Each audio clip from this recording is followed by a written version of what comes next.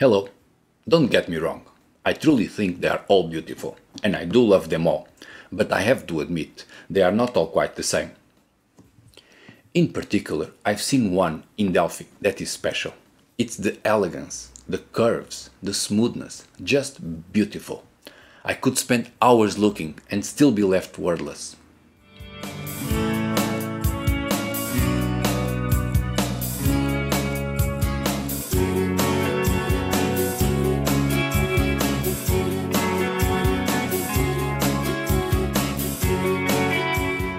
On the other hand, this beauty is quite talkative, literally covered in messages, yappa yappa yappa.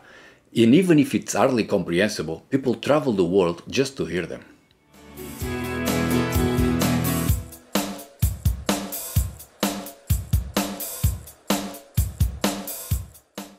The age is uncertain, as it's not appropriate to ask how old they are, unless you want lies.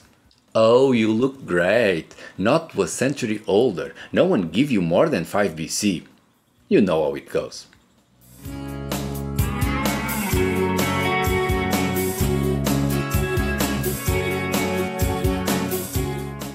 Another slang is that some even call it lesbian, which is a bit misleading. There's nothing like it in the island of Lesbos. The pomegranate wall over there is fine, but it's not the same.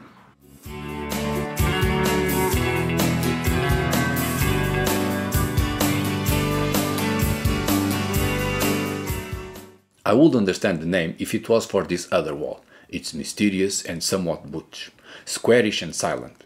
It's even easy to miss sitting on the Pnyx, a secondary hill just to the side of the dilapidated Acropolis of Athens.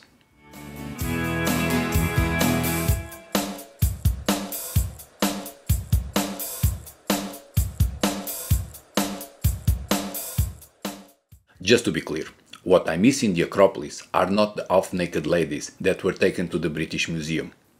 That was probably for the best, considering the locals were using the place as an ammunition deposit that, surprise, exploded.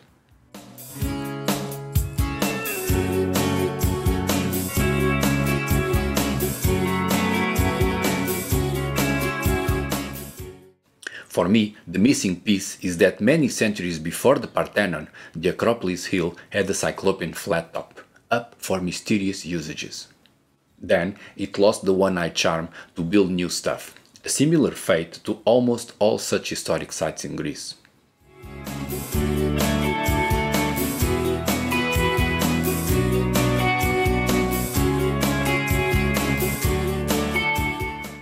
Even in Mycenae, where the Cyclopean walls are the main attraction, they stand out probably just because the rest of the city was razed to the ground during the Bronze Age collapse.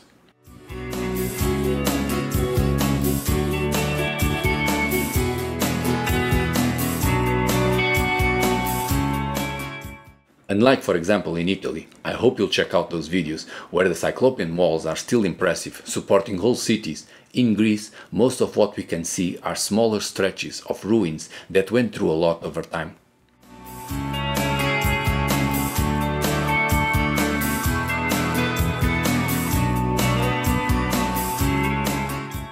In this new series of videos, starting today, I'll go around Greece to show off why the Aegean is such a hub for Cyclops, and to see what we can learn from that.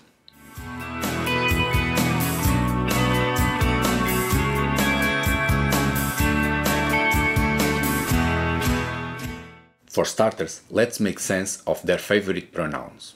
Cyclopean, Pelasgian, lesbian. Are these even proper words? And what do they really mean? Knowing that there are no fixed definitions, I'll give it a go.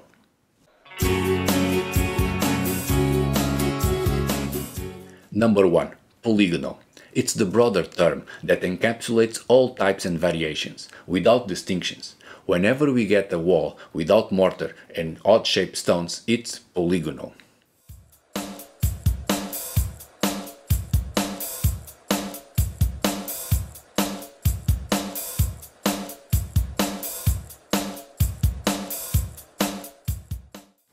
Two, megalithic. It means literally made with large stones and is applicable to whatever has large stones. most notably the prehistoric constructions like the dolmens or the menhirs.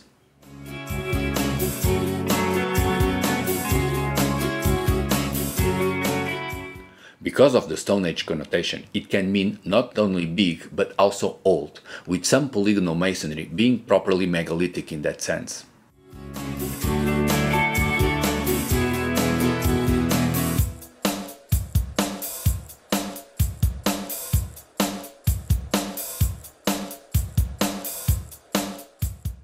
Three, Cyclopean, my favorite, for the innuendos.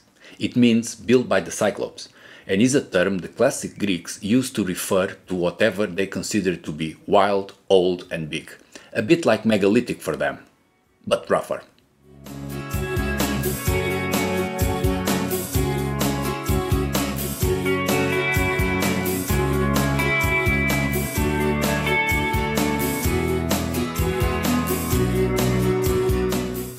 Four, the four types of Lugli, an Italian archaeologist who made a solitary attempt at characterizing the walls, numbering them from 1 to 4 considering the tightness of the fitting. It's the only systematic scheme I could find, and it shows how much more there is still to learn, as these walls are constantly overlooked by academia.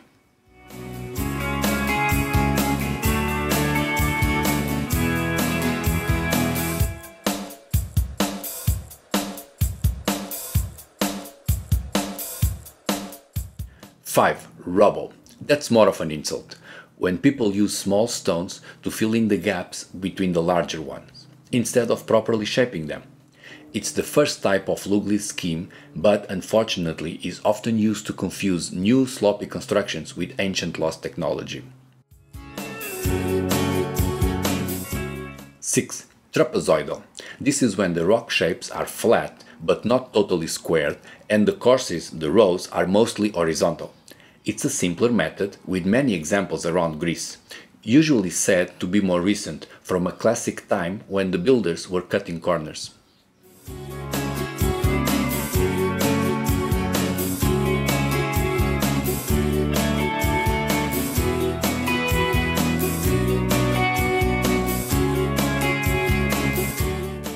Seven.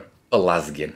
It refers to an ancient people that preceded even the Bronze Age Mycenaean Greeks. Despite being unclear if they are real, Greek historians would insist in calling Pelasgian to polygonal masonry, implying it was very old, but not as big as Cyclopean.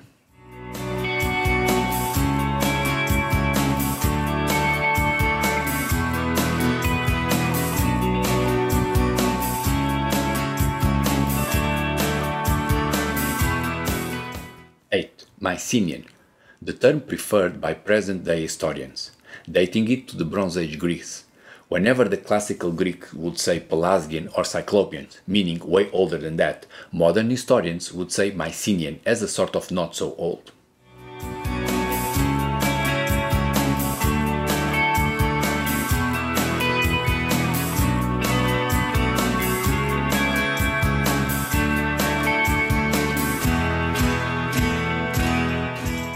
Nine, lesbian.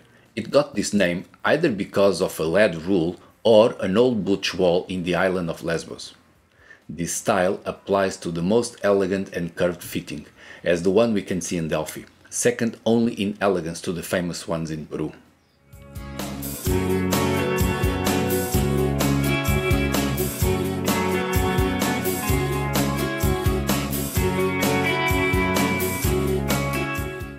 Wrapping it up, all these names have a lot of overlap and are often used as synonyms, and Greece is a Cyclopean navel for having a bit of all these namesake types mixed up, sometimes in one single site, or spread out onto a lovely countryside that is often forgotten by tourists.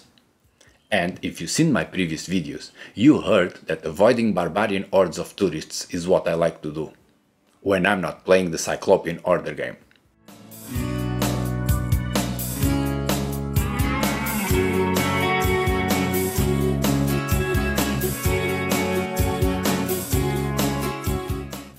So, let's embark on to Greece. See you soon!